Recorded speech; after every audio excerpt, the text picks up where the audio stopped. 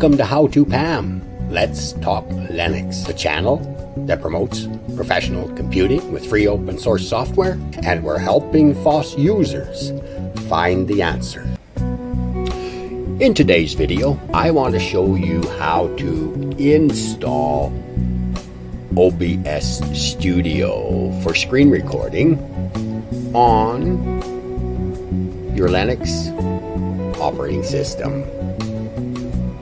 Now, OBS Studio can be a great tool for screen recording and for streaming. This video is just going to deal with screen recording, not with streaming. That's a whole other topic.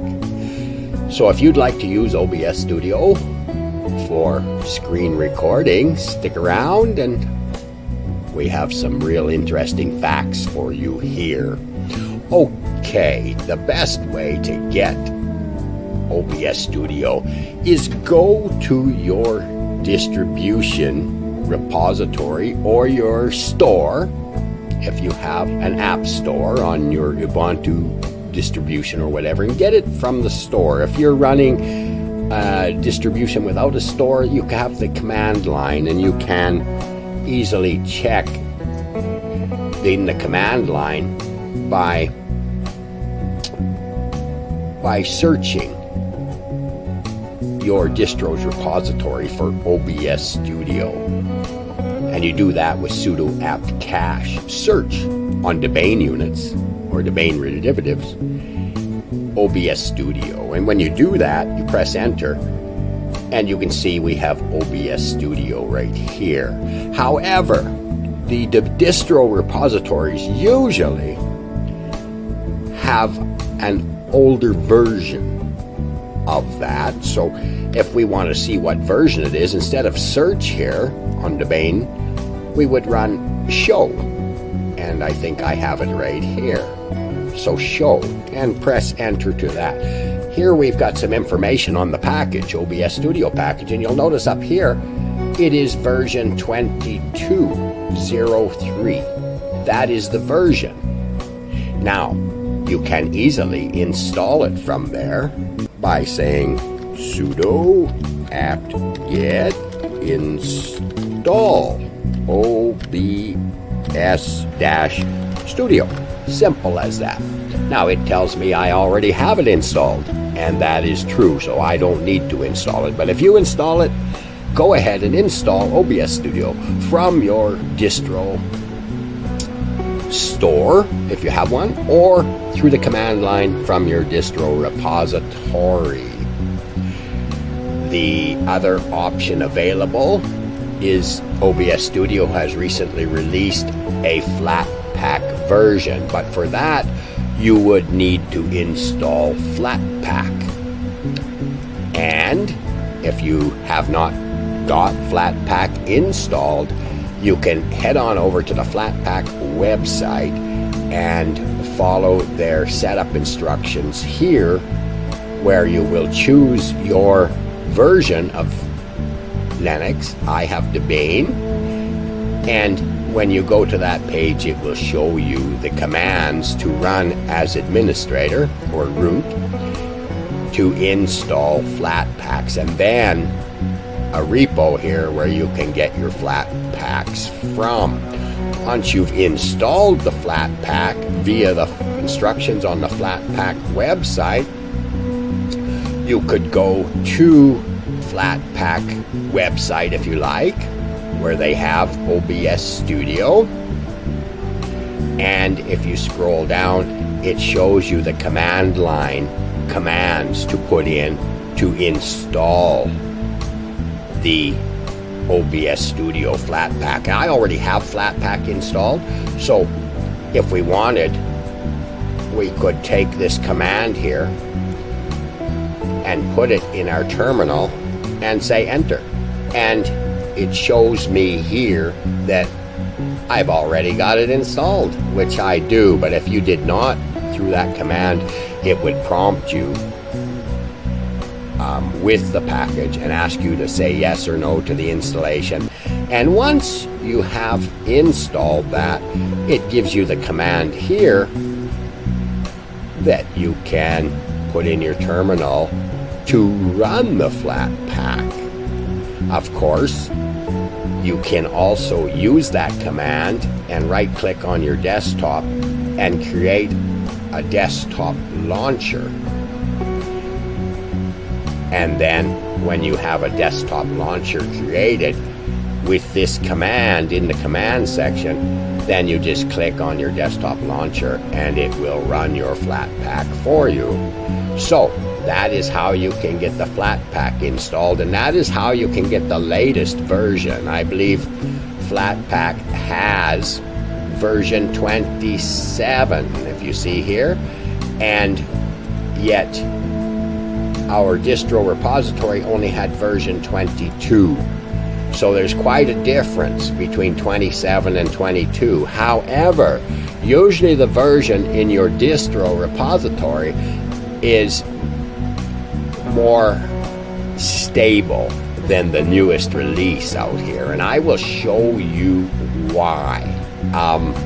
I happen to have the Flatpak version installed, and if we run it from here, let's have a look.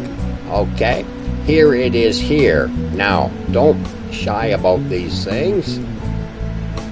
These are simply things you'll have to set up to get your version of OBS Studio running. When you first install it, it'll open up and it will have some configuration windows. One will ask you, do you want to set up primarily for streaming or primarily for screen recording? In this one, we will choose the option to set up for screen recording. Don't get nervous about that. You can always change your options from the setting window here. Here are all your options here that you can change. So don't worry about what it asks you for. But if you're going to be screen recording, as we're doing in this tutorial, then choose that option when you do the initial install. Now, you will be left at a window like this. So once you've got it installed, you're going to be looking at a window like this, and nothing's going to work because you first have to set up some options here so that you have hardware connections. And we do that by going to the sources here, and we click on the plus button, and let's add a sound option first. We add sound here, choose the default should work, create a new one. If there's nothing listed here, create a new one, and it chooses the default sound. Here's my sound card, here's my microphone, but it should work on default. Say okay to that. You can see the mic is working here now with this green meter bar. Let's add screen capture. Again, create a new one because there's nothing existing. When you have used this a few times and added extra sources, you will have existing things listed here that you'll be able to access. And here is our screen. And it's mentioned here, screen 1920 by 1080 at 00. Now, we need to add maybe a webcam. Here is a video capture. And create a new one there also because there's nothing existing. And here we go right here. This is my webcam. Say okay to that. Now we've got sound, and we've got desktop to record, and we've got a webcam. You'll notice that this is movable anywhere you want to go. It's sizable, just like that. And you should be ready to record now. You could go to the start recording button here and click on that, and that should get you recording. Let's just push the start recording button. You see the icon moved up here with the red. If you click on that icon, the window will disappear, and now you are recording. You want to right mouse click on that and say stop recording, and the red goes away. Everything is accessible. If you click left mouse on your icon again, the window will show up again. If you need to readjust some settings, you can turn on or off these sources with this eye icon. You can turn them off. You can turn the webcam off here. You can do that. You can access your sound recording through these sprockets here, right there. A whole bunch of options. Or you can access it here, as you did when you set it up. Okay, so once you've got your sources in here, you can start recording, and when you're finished recording, you can just exit from here. However, if you need to access the settings for streaming, your output, your audio, your video, output is important. By default, it uses MKV file extension. You might want to change that to MP4, but you may run into some encoding difficulties. You may be wise to just go ahead and let OBS create your MKV file and then transcode it through another application into the MP4 that you would like. You can see the warning here that it states about changing the encoding options. You will have to likely custom set some of this stuff for every machine you put it on. Each operating system will likely be different, so you can go ahead and customize it so that it works optimally on your system. You might find that the newest version, if you choose to go with the Flatpak version, the newest version of OBS Studio may have some instability problems. Some functions may not work. On my version of the Flatpak, I could not get audio.